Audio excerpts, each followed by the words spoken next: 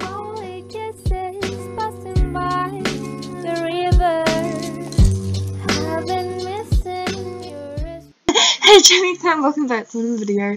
Hope you guys are all doing well and keeping safe in these uncertain times. In today's video, I'm going to be telling you guys how I do my thumbnails, how I edit my videos, and where I get my music from. But before we get started, if you're a returning viewer or a new viewer and you have not subscribed yet, please make sure you subscribe down below, like this video, and comment something down below. Before we get started, I really do appreciate it when I see new Jammy fan members. You become one as soon as you subscribe. I love to see all the comments because I always respond and it always makes me have a smile on my face. Without further ado, let's get on with today's video. So I got a comment asking me how I do my thumbnail. I don't know if they asked me to tell you how I edit my videos, but I'm just gonna go through the whole shabam because I know when I first started doing YouTube like a year ago, I think the first video I've posted on this channel is now a year old, which is absolutely crazy to think because like what the frick, it doesn't feel like that long, if that kind of makes sense.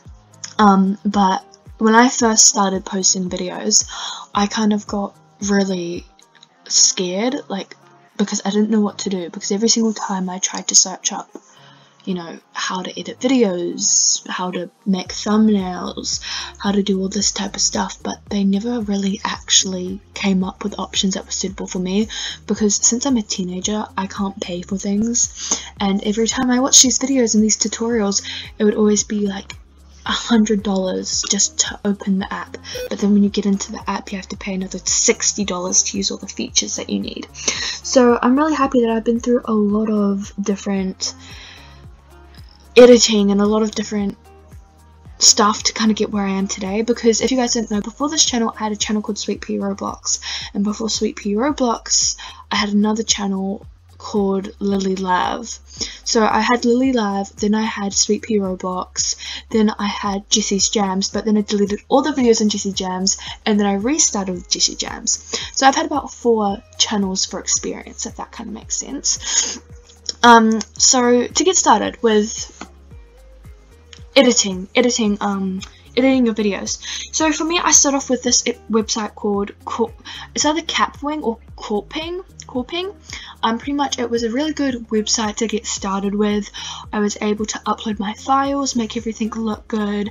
It offered everything that I wanted until when you logged in with your account, you were able to upload it without getting watermarks on it, but then they came out with a new policy where you could only make like 2 videos a month, and then those 2 videos that month would be without watermarks, and then you couldn't make any more videos until the next month if you didn't pay monthly for this plan or whatever.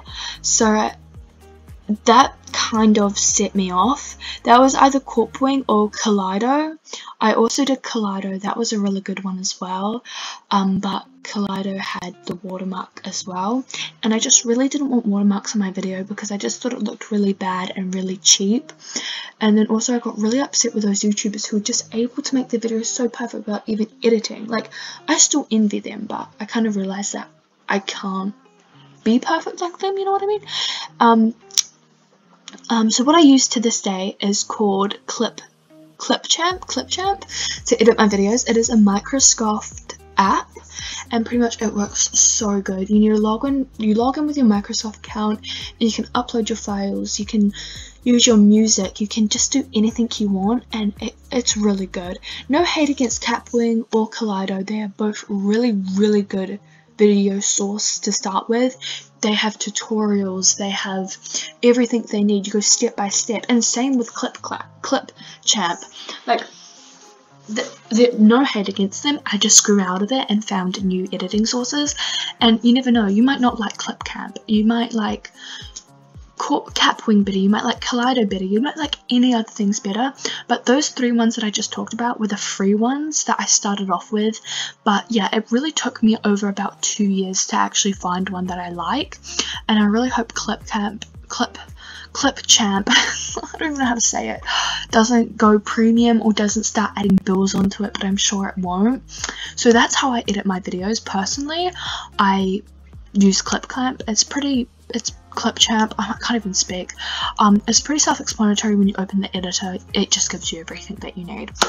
If you guys want a more detailed thing, I could totally show how I edit my videos, like film myself editing the video, if that kind of makes sense. But that is how I edit my video.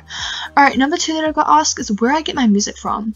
So when I first started YouTube, like I said, I had Sweet Pea Roblox, Lily Lav, Jesse's Jams.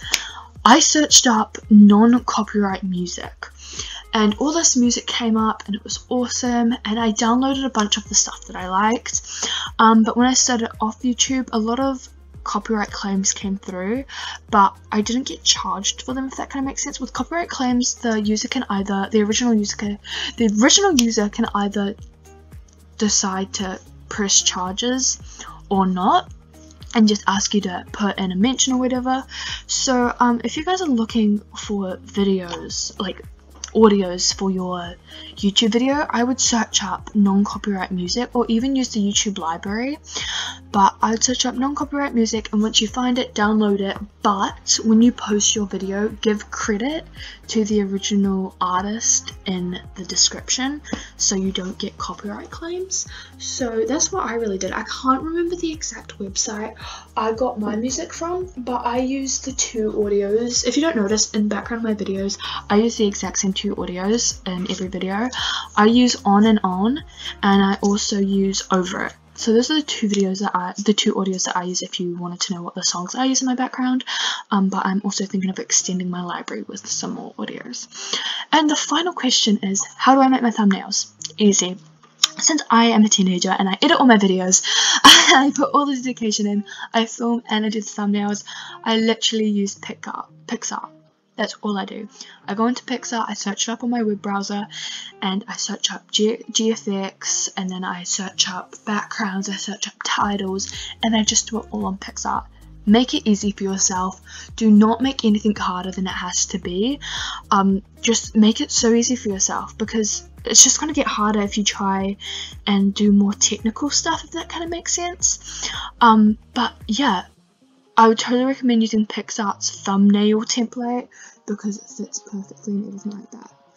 So Jammies, I hope that answered every question that that person was asking. I hope you guys enjoyed this informal video of how I do my stuff. I did get asked it quite a lot in the past year on being YouTube, but I just didn't know how to explain it properly, because like I said, I was still trying to figure it out myself. Like, I was totally not sure, but now I'm pretty sure I am sure, if that kind of makes sense. But thank you so much for watching, Jammy fam. I hope you enjoyed. Make sure you subscribe, like, and comment something down below, and until next time, keep kind, happy, and safe. Bye, Jammies!